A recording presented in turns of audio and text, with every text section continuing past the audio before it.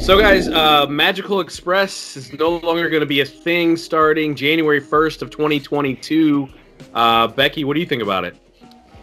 Well, so my family exclusively uses this. Ever since we stopped staying at Shades of Green, we don't rent a car, but I guess we're going to rent a car.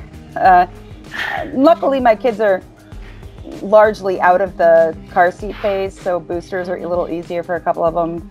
But man, like carrying all that stuff, even though we pack really light, the car seats alone was ridiculous. So that was one nice thing. We never did the luggage pickup thing because I'd rather carry my own crap and just get there. But it's like that's an added expense for us now versus just one thing that was, I'm not going to say it was free, but rolled into what we were already paying. And who knows what it looks like moving forward. Who knows what they're going to change. You know, Mears is still going to provide it at a cost. I'm not paying that cost. If I'm paying any cost for 7 people, I'll just call it a day and rent my freaking minivan and then go where I want. You know, Uber and Lyft, not an option for 7 passengers. So again, by the time I get 2 of them for round trip, that's stupid. Right. Like, we'll just rent a vehicle. Yeah. So, I mean, it's frustrating, but who knows if there'll be something in the future.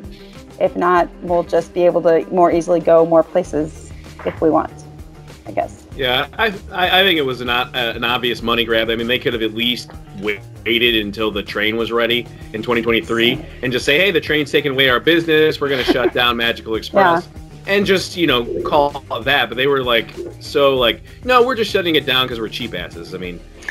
So I did hear a rumor saying that they're starting to bring back minivan drivers and that they'll be retraining them. So I don't know if they're going to because if those were $150 just to get you to the airport, but maybe they'll lower the cost and then bring people in that way.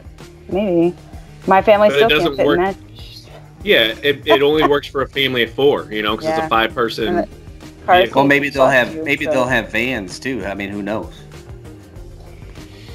I've been waiting patiently to say this, and I'm going to go ahead and move the mic into the view. We got this. Trains. It's a short edit. What are you doing? Hey, Bobby. I mean, you're insulting Walt Disney. I mean, that was like his favorite. I cannot emphasize this enough. Trains. Jesus Christ. We're going backwards in time with technology to service 4 people from Miami who actually want to come up here. No, the hell with that. No, forget this train nonsense. I'm sorry. Now that I'm a resident of the state of Florida, I have a very loud voice on this. Trains have been nothing but financial boondoggles for every municipality that's ever tried to implement them. Just look at the state of California. It doesn't matter if it's Disney World. Hell, it could be New York City. It doesn't matter. Fuck trains. So there we go. End of story. Is that how you really feel about it? Mic drop. Don't drop the mic.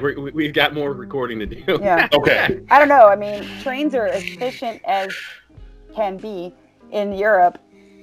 I'll put that out there. Europe.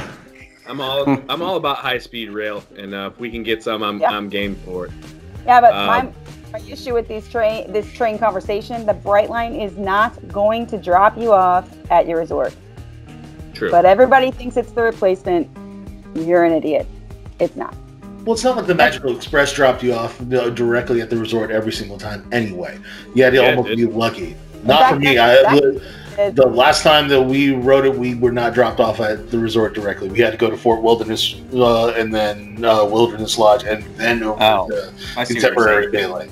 Yeah, so no, it doesn't directly drive you up to the Contemporary and drop you off. Not every single time. So I guess that's a weird way to look at it because it's still taking you to your resort, whether it makes still 30 more minutes. It's still, I mean, hell, I could have had a fast pass plan. I don't know. Yeah, but you don't have to get your luggage off of one vehicle and onto another. That's a big difference. Listen, I'm just saying it cost me more time than I thought I was going to have, and I missed a fast pass because of it. So, well, you live in Orlando now. I guess you don't have to worry about it. No, I don't. Unfortunately, I don't even get to take the minivan home. That's the most disappointing part. Well, that's our thoughts on the situation here at Knot Club 33. Stay tuned for more NotClub33.com, guys. That's a wrap.